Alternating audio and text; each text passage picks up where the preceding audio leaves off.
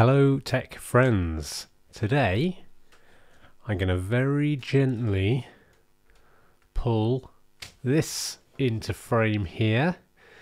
This is a little old keyboard from an old laptop, from an old Toshiba 1910, and this video is about how you take a keyboard that's in an old laptop like this and turn it into a USB keyboard.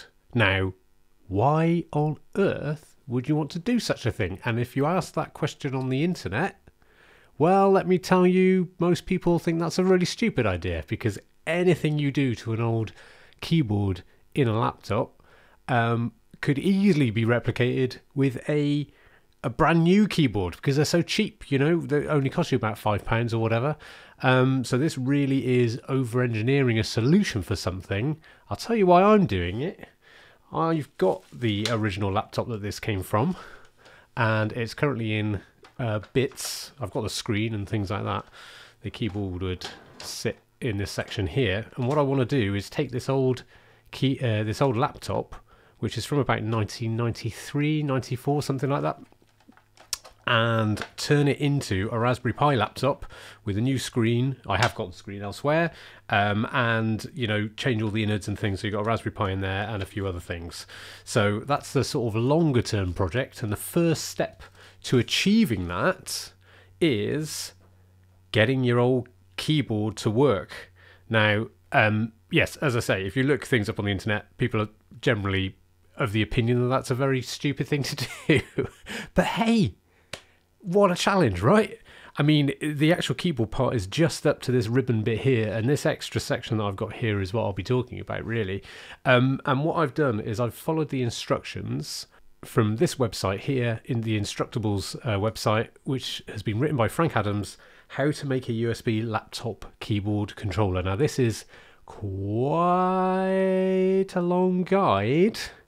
And the main reason for that is he goes into quite a lot of detail about all the different kinds of keyboards that you might encounter, and how to fix them up and get them wired up so that they work with a USB out. And this video at the top, this is a 7-minute video, is a pretty good introduction to the whole process from end to end. But I'll just sort of go over how it generally works. Okay, so what you need is for the inputs that you press on the keyboard, which are kind of like row and column latches. You need to be able to interpret those into the equivalent letter and fire that letter into whatever device you're actually connected to, like a computer, Raspberry Pi, or something like that, right? And so there's two stages to that, really. There's the interpretation stage, where you try and understand what all these buttons are connected to in terms of their row and column. So then you end up with a bunch of numbers. And then you take all of those numbers and you put them into a script that goes on to this little device, and then it interprets it as keyboard presses and fires that into USB. So there's kind of like two stages to it. Right, so let's take a closer look at this. This is the circuit board that's connected. The ribbon cable is part of the keyboard itself, and this feeds into this connection here. And then on top of it, we've got this Teensy, which is like an Arduino, and you can code it like an Arduino, and it is very fast and very small and very low powered and perfect for this job. Okay, now every laptop keyboard you've got is going to have a slightly different set of connecting pins here along the ribbon cable, and so you might have, this one's only got about 18 because it's such an old keyboard, but if you've got a trackpad or a little mouse nub built into the keyboard, then you'll probably have a few more, and if it's a larger keyboard with a numeric keypad that's separate, then you'll probably have a few more as well, but I've managed to get away with only about 18. So this connector here goes from number 1 to 26, but on the other side, you can just about see it goes to 1 to 34, so it can accommodate larger ones. So I got these circuit boards created and sent to me. I ended up with about 3 or 4 different ones, because I think I probably sent the entire file rather than the specific one that I needed. And then I had to also purchase this thing here, which is called an FPC connector, And then I had to solder this on to the board itself. And this was probably the worst part of the process. So you might be able to just see there that my soldering is terrible, and I've actually managed to fuse together rows 1 to 4, I think it is there. So essentially those are duff, but because this is such a short ribbon, I was able to push it on and basically tell the teensy, ignore the first 5 rows and you're looking at rows 5 to 26 instead. So I managed to get away with that, but if you've got a larger one, it's just very delicate to do the soldering. But you can do it, just got to take your time with it. And then up here, this is the teensy itself. And essentially what you've got here is all these pins that represent either a row or a column are connected individually to these individual pins. And for the ones that I messed up down here, I didn't even bother connecting them to this. So once you've wired everything up, you need to load up this, which is called the Matrix Decoder. And my version is LC. There are a few different versions available through links on that Instructables page. And if you load this script into the teensy and run it, you are in sort of like, I don't know, detective mode, where it's going to take those button presses that you make and it's going to record them as numbers, as rows and columns. And on the website, there's another link which provides a notepad file, you know, just a regular text file, which looks like this, which has got all of the keys on the left-hand side. And as you press the buttons on the keyboard, if you've wired everything up correctly, it will record the row and column for each of the buttons that you press. So you work through every single one of these. And if I just show you the other file when it's complete, we've got ones with the numbers already written in, and that's what it detected as I was pressing the buttons. And so you need this, you're going to need this file. So you've got to record all this stuff.